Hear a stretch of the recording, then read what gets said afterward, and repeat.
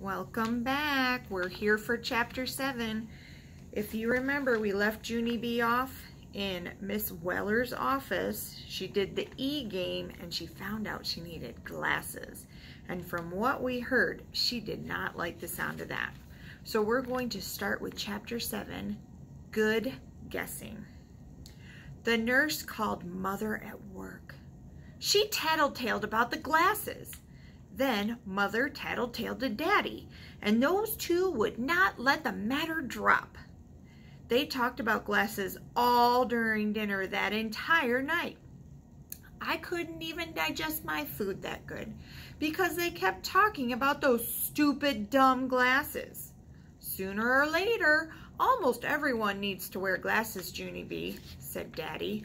Really, they do. I put my chin in my hand real glum. Really, they don't, I grumped. Daddy's telling the truth, Junie B, said Mother. And besides, you're going to look absolutely adorable in glasses. No, I am absolutely not, I grumped again. Sure you are, said Daddy, and just think how great it'll be to see the words on the board. I covered my ears. Not great, not great, not great, I said. Mother took my hands away. Listen to me, honey, please, she said. Glasses are like magic windows for the eyes. When you put them on, poof, the whole world comes crystal clear. I did a huffy breath. Poof yourself, I grumped. After that, Mother picked me up and she carried me to my room, because that was one grump too many. The next morning, Daddy took me to the eye doctor. The eye doctor did lots more eye tests with me. They were sort of fun, only I didn't tell Daddy. Also, the doctor put drops in my eyes. Drops make your eyeballs get biggish and darkish. Eyeballs look very attractive that way. After the eye doctor, I went home till my drops wore off. Then Daddy drove me to school. And guess what? All of the children stared at me when I came into the room. 'Cause I was the late kid, that's why. I walked to my desk kind of shy. Herb's face smiled when he saw me. Junie B. Jones, where were you? He said. I saved your seat on the bus, but you never came. We were afraid you might be sick, said Jose. Yeah, said Lenny. You're not, are you? I certainly hope she's not sick, said May. You shouldn't come to school sick, Junie Jones. Coming to school sick is how germs are started. I sucked in my cheeks at that girl. I'm not sick, May. I'm just late, that's all. May made a grouchy face. Well, being late isn't good either, she said. Being late gets you a black mark on your permanent record. I covered my ears at her. Blah, blah, blah, May, I said.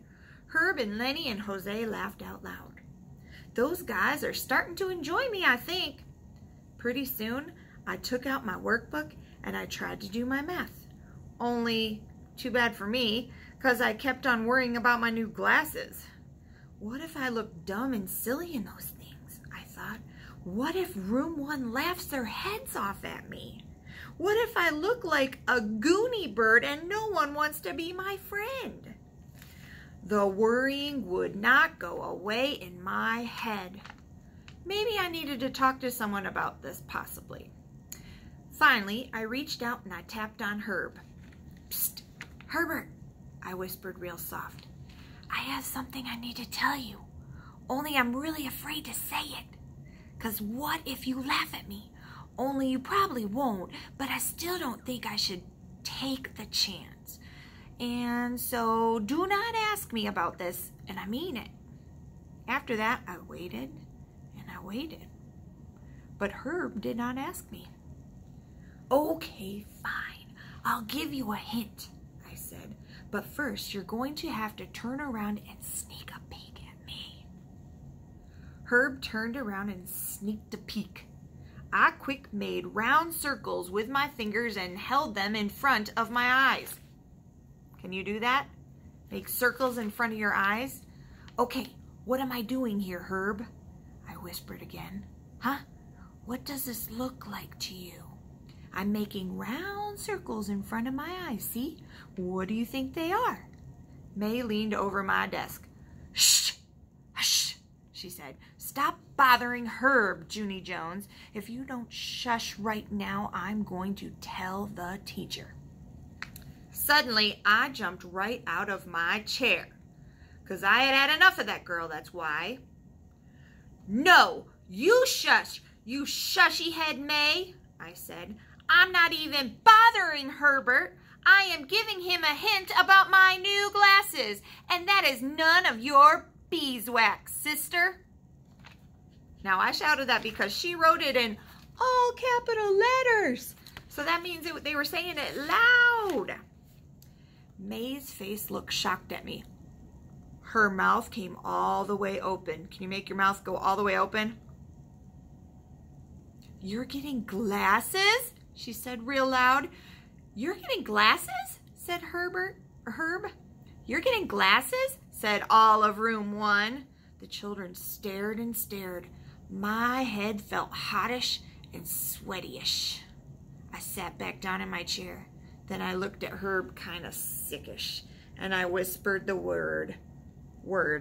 Good guess. Here she is, probably after she threw a little tantrum and she said it super loud and yelled at May, and it looks like everyone's like, what? Why is she yelling in class? I don't know. If you were Junie B right now, would you be a little nervous that everyone might think you were a Goonie bird if you wore glasses? I'm thinking she might think that. We'll have to see when we read chapter 8. See you later.